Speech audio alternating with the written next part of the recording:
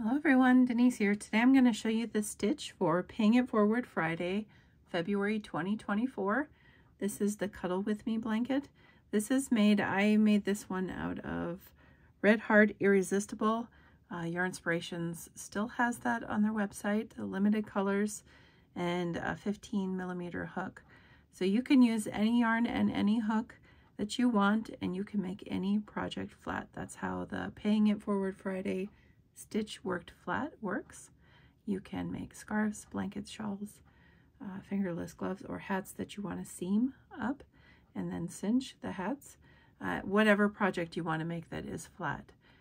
Dishcloths and washcloths are one of my favorites. So if you want to make up some adorable washcloths or dishcloths, this is a great stitch for it. So let's get started. I'm going to use a different yarn to show you how to do the stitch, because this one's very difficult to show you on camera. So let's get with it. So to show you the stitch, I'm going to be using Yarn Bee's Easygoing. This is in the color Sky, and a 5.5mm hook. This yarn you can pick up at Hobby Lobby. It is really nice. It's 3.5 ounces, 175 yards. Color is Sky, 160 meters. It is 60% acrylic, 40% polyamide. Calls for that eye hook and an US 8 knitting needle. Medium weight 4. So I really like this yarn. I think it's super soft. I have a really light pink and a cream color in this as well, and I haven't done anything with it yet, but I thought it would be a good color to show on camera the stitches, because this stitch, it works with any yarn, of course, but this stitch is especially beautiful in a plain yarn. So if you have some plain yarns that you have been looking to maybe use up and sort of make them more useful, I like using stitches that show a lot with the one color yarn. So I have a divot shilp here, and you can purchase these on Amazon. These are really nice hooks. They have different styles of them as well. This one is half wood and half resin or acrylic. I feel like it is a nicer quality than like a basic plastic hook for sure. And it's beautiful.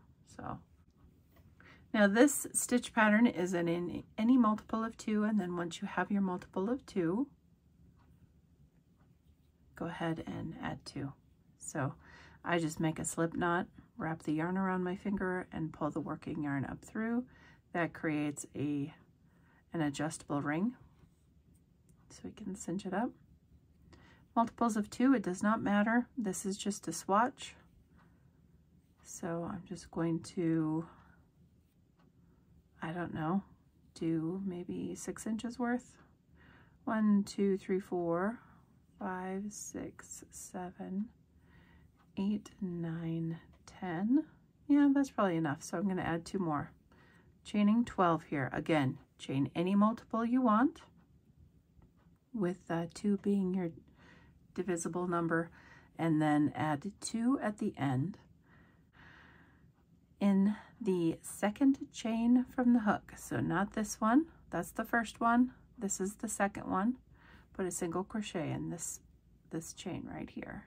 Pull up a loop, yarn over, go through both, that's a single crochet. We're going to chain 1, we're going to skip a chain, and we are going to put a single crochet in that next chain. Chain 1, skip 1, single crochet. And before you say we are doing a stitch you're familiar with, this is a little different than the seed stitch. So just going to chain 1, skip 1, put a single crochet in the next stitch. We're going to do that all the way across till we get to the end of our row. End of our row, we should be landing on 2 chains, and then the last one, put a single crochet in that one. Okay, chain 1 and turn your work. That is how you start moss stitch, by the way, moss or seed or whatever you want to call it. This is slightly different.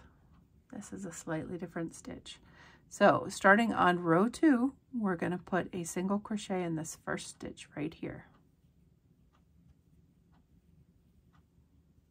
And we're going to chain 1. And normally you think, well, we're going to go into the chain 1 space. No, we're not. We're going to go over to the single crochet right here, and we're going to put a single crochet in that stitch. Then we're going to chain 1, go over to the next single crochet, and we're going to put a single crochet in that one.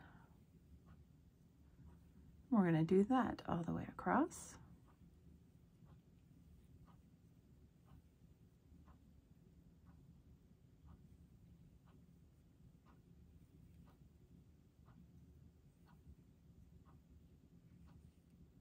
And a single crochet in our last stitch here. And that is our repeat. Chain 1, turn your work, single crochet in the first stitch. Chain 1, single crochet in your previous row's single crochet. Repeat all the way across. Super duper easy. Very, very mindless. So if you have something you're watching on YouTube, TV, whatever, this is a great one to work up because you don't have to think a lot. You know what you're doing every single row. So single crochet in that very first stitch, chain 1, single crochet in the single crochet, chain 1, repeat. Very easy. Probably one of the most simple things that you can make. And you can make hats and then cinch them up, seam them up and cinch the top. You can do blankets, scarves, cowls, fingerless gloves, anything you want to do flat.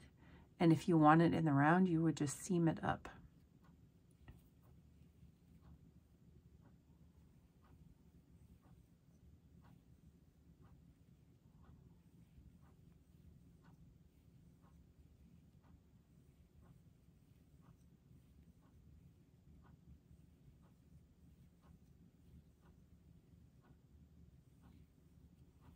And if you got adventurous and changed colors every 2 rows, that would be beautiful as well.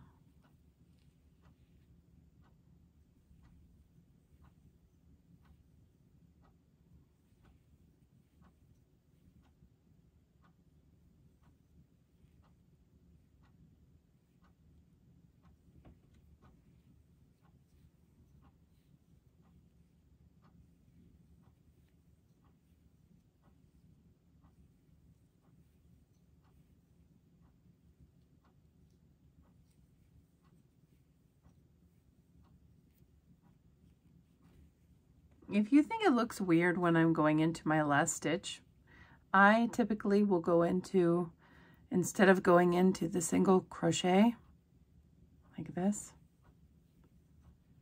which, you know, is actually the right way, but I like to go into the chain 1. See right here? I like to go into that because it gives your work a nicer edge. That's just a personal preference. That is not something you need to do ever, but that is just my preference.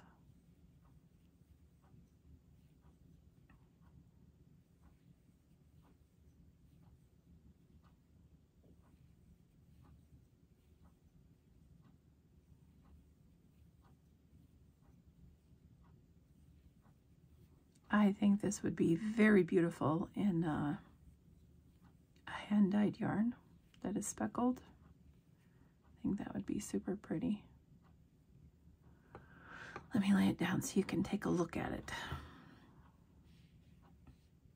So you can see it's different from moss or seed stitch because you're not shifting your single crochets on the chain one spaces. You're staying in line with your single crochets every single row. So in that aspect, I think this is more interesting, and you could get a patterning effect if you want to do, if you wanted to make a ruana or something that has vertical sort of lines up and down to, you know, it is just more pleasing to the eye that way. This will give you that look. So that is the stitch for February 2024 Paying It Forward Friday. This is all I'm doing. I mean, it's just the same thing over and over, and I have the blanket. So I just wanted to show you the stitch in something smaller that wasn't so bulky on the screen. So I'll pull my blanket in at the end, give you another look at the stitches in the really large yarn. And thank you so much for watching, everyone. I appreciate you. Stay tuned for next week when I bring you the stitch in the round. Take care.